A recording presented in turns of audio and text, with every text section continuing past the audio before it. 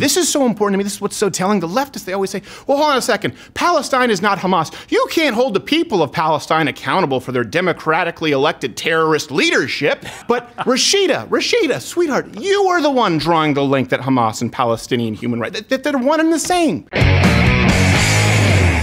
Question of the day. I'm not a conspiratorial person generally. I don't think Rashida Tlaib is a terrorist. I think she's sympathetic to terrorists. Okay. And I'm going to build my case here. I want to hear what you think after this whole Israel situation going on this last weekend, along with everything else I'm about to present to you. Not necessarily a terrorist, but I think that, like, if she wanted to change her line of work, she could have Hamas dental in a company car. Yeah. The door's not closed. What you're saying. The door's not closed. Okay. She's on the higher. So let's go with context here. Last week, of course, Rashida Tlaib was denied entry into Israel. There's more to it, but let's see a clip for those who missed it. This is a country that has just made a huge error, I believe, and they're going to probably have to pay the cost of it. I mean, my goal is to see my grandmother. You know, again, she's in her 90s. This could be my last chance to see her.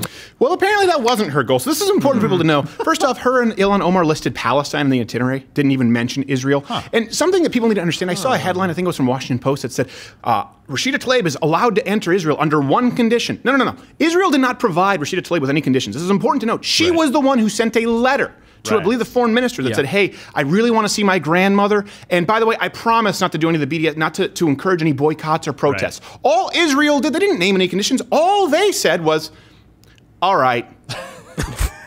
Those jerks. That's it. They said, all right. And then she said, you know what? I will not go under your conditions. Like, what? You sent the letter.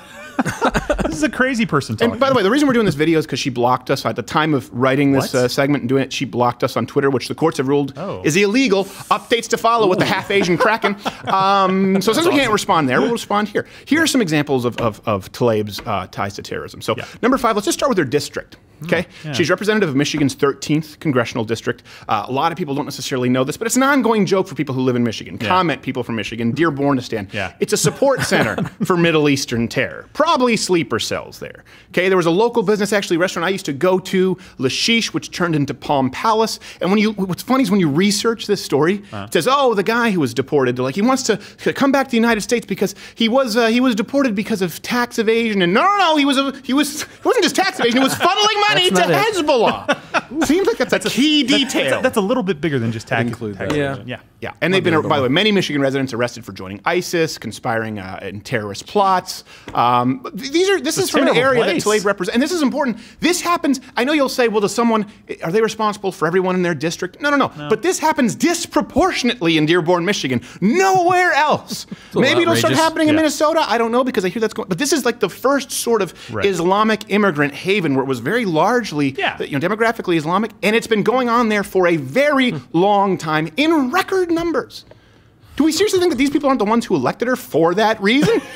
She said she sees herself as their representative. In her own words, she says she's more of a Palestinian in Congress than anywhere else. Honestly, I've never felt more Palestinian than I ever felt in Congress. Even in Palestine, when I'm visiting my grandmother, I'm more American, like to the Palestinian. But I'm more Palestinian in the halls of Congress than I am anywhere in the country, in the world.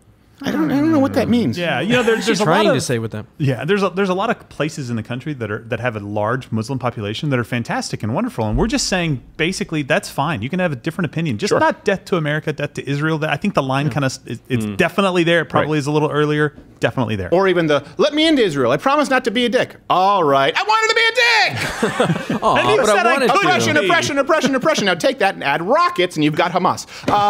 Here's another example. CARE. We've talked about this. Tlaib is an avid supporter of CARE, Council on American Islamic Relations. She even spoke, I think we have a clip at their annual banquet. The Muslims are coming. Well, guess what? That's a terrifying phrase. Holy shiitake. We're not only everywhere in all kinds of different governments, but mashallah, wow, we're in the United States Congress. Nightmare. I bet you would Nightmare fuel. Paul Revere. The Muslims are coming. Stop! They're children. Exactly. The Dearborn residents are coming. Okay. For people watching on YouTube, that doesn't make any sense. That was behind the paywall. You should join Mug Club. Yeah, you really should. Just to be clear, the U.S. Department of Justice listed CARE as an unindicted co-conspirator funneling money to Hamas. The UAE has recognized CARE as a terrorist organization alongside Al-Qaeda and ISIS, so we're not making this up. CARE members, by the way, they provided more than half of the donations for various political campaigns. Yeah. Wait, hold on a second. Where are the Justice Democrats about bribing politicians? It was over $50,000, I think, from CARE. Oh, wow. They talk about, well, you're bribing politicians. Of course, it's a bribe. When it's a terrorist organization, you're a little fuzzy on the rules there, Cenk. How could Walmart give this much to Mitch McConnell? Well, hold on a second. What about the terrorist organization? Well, listen. We don't want to be sticklers. Reasonable discussion. All right, another example. While we're talking about this, the hits just keep on coming. I'm building a case here. Muslims of America, Jamaat ul-Fukra, I believe. So Rashida Tlaib donated and supported the campaign of a congressional candidate. I want to make sure I get this name right. Tahira Amatul Wadud. I'm probably wrong, but this is America. Close enough. Get them to pronounce Bobby. I'm sure it's the same kind of problem on Al Jazeera. And then they give $20 million to Young Turks. Yeah. So he was a board member of CARE and a lawyer for Muslims of America. Sorry, this is important. It was led by Sheikh Gilani, and it functions as a branch of the Pakistani terrorist organization Jamaat ul-Fukra. Okay? According to FBI documents, Gilani's followers in North America are, quote, encouraged to travel to Pakistan to receive religious and military terrorist training from Sheikh Gilani, and his organization has been tied to many terrorist training cells in the United States. Rashida Tlaib giving money to this organization's head lawyer with great vigor and zeal, might I add. By the way, hit notification bell if you haven't, or just bookmark this page. We upload a new video every single day. Of course, full show. You miss a ton of content at mugclub, louderwithcutter.com/mugclub, because this video, of course, is not monetized. No, another example. Never will be. This one is obvious, but that's why we wanted to go to kind of some examples that are off the beaten path. Hamas, right? Her ties with Hamas. And I know people are just saying, are you tying her with Hamas because she's a Muslim from Dearborn? No, though that would be enough. But Jake Tapper recently, I don't know if it was recently, he compared, I remember at one point, Hamas, I think, to white supremacists, which is an apt comparison if you look at Islamists and what they believe, certainly as it relates to Jews. An Al Jazeera journalist responded to Jake Tapper saying that this was bigotry and Islamophobia, okay? So I know this is a bit of a runaround. Tlaib piled on and said that comparing Palestinian human rights, human. I've been doing Hopper's voice too long for the commercial. Human, Palestinian boy, human. She said comparing Palestinian human rights advocates to terrorist white nationalists is fundamentally a lie. This is so important to me. This is what's so telling. The leftists, they always say, well, hold on a second. Palestine is not Hamas. You can't hold the people of Palestine accountable for their democratically elected terrorist leadership. They're separate. They're not one and the same. But Rashida, sweetheart, you are the one drawing the link that Hamas and Palestinian human rights, that they're one and the same. You are saying Palestine when the other person was talking about Hamas. You defended Hamas by saying Palestine. So the liberal lexicon, Palestine equals Hamas. That's important. Yeah. I think people need to notice that, because often they go, well, hold on, they're not. We didn't say that. We didn't. You said that. You did. And by the way, when the New York Times reported Hamas, remember they fired 700 rockets, killing 4 Israelis. Tlaib said that Palestinians were being dehumanized by the headline that the attacks were just the actions of people who, quote, just want to be free. Right. As though saying that and feeling that justifies killing innocent people. Right. All the time. Really? Yeah. That's your excuse. Well, and this would be you go, okay, hold on a second. Maybe she just misspoke 4, 5, 18 times a day with Hamas and Palestine. But here she is, a picture with a Hezbollah Hamas supporter, and she refused to denounce the picture. Right? I think we have a picture right here from the Times of Israel. Boom. Yeah. After she was the one who declined to go to Israel, Hamas came out and supported her. She supports them. They support her. Rashida, Hamas, Rashida. Rashida, Hamas. Yeah. It's a reciprocal relationship. Very nice. Oprah, Uma, terrorists, Michigan 13th District. It's amazing to me that this is, again, several times she's equated Palestine, Palestinians, and Hamas. Another thing that's really important, this is something that really changes the context here of the visit to Israel, which she begged for and then grandstanded and said I wouldn't do, is Mifta. Mifta, I don't know how it's pronounced. Some people may not know this. Something close. But this is important for why she was barred to Israel. Ilhan Omar and Rashida Tlaib's, their trip to Israel, it was planned and sponsored by a group called Mifta, okay? It's a Palestinian organization that has published neo-Nazi manifestos attacking Jews, openly celebrating violent Islamic terrorism. They specifically celebrate. Do we have any examples? That sounds bad. Do you think we have any examples? Do you have examples?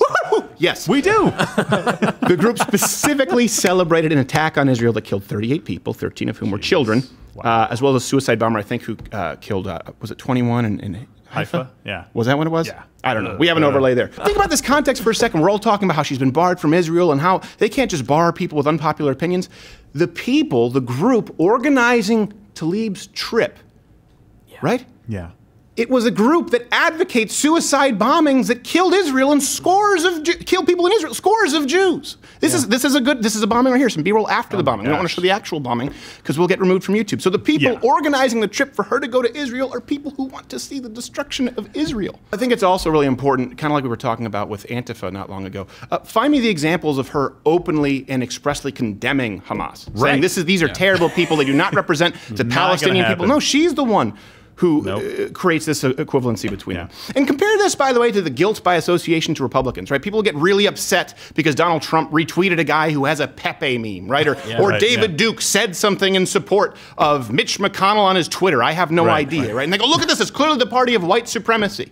And by the way, we're going to talk more so about the Twitter blocking. Think about that comparison, right? It's like, oh, this is a white supremacist. Why? Well, why would David Duke endorse him otherwise? David Duke supported Barack Obama in a lot of ways. If you look at this guilt by association, of course you cannot tar and feather somebody because there are some unsavory supporters. That's not what's happening here. If we're going to talk about the ties, right? I hate to use the word unsavory, but let's just use it. Unsavory ties, which is unfortunate because terrorist food is delicious. You could use ass. The unsavory ties supports Hamas, has openly, I guess, palled around with organizations that have also supported Hamas and Hezbollah and published neo-Nazi manifestos, by the way. Could you imagine if this were to happen on the right, if Donald Trump retweeted or actually had an organization, right, spoke for an organization that had publicly published Nazi manifestos, neo-Nazi manifestos. And this is something that I've talked about many times before. I want to hear what you think. When you look at Islamists, particularly places like Hamas or Hezbollah or ISIS, Al-Qaeda, or really any Islamic government where they have death for apostasy and you're alive, they're basically just Nazis who beat their wives. And these are the people Rashida Tlaib is in bed with. These are the people, if we're talking about money and politics, who's beholden to who? Who's pulling the strings? Well, guess what? I have far less of a problem, not saying it's great, with even big banks or even the Koch brothers than I do with terrorists pulling the strings like in Freddy Krueger 3, The Dream Warriors at that point. Hey there, YouTube viewer, you know the drill. Just click one of these other videos in a box playing up here. And I mean, there's an actual box. I don't, of course, mean that in the feminine sense. It's a slur, but that, of course, I don't mean box because men can have boxes too, and I don't mean to say box. I just, that men can, there's like a DC outlet and an AC outlet, and they can be either one that they choose depending on the electrical current or the charge of ions, I think.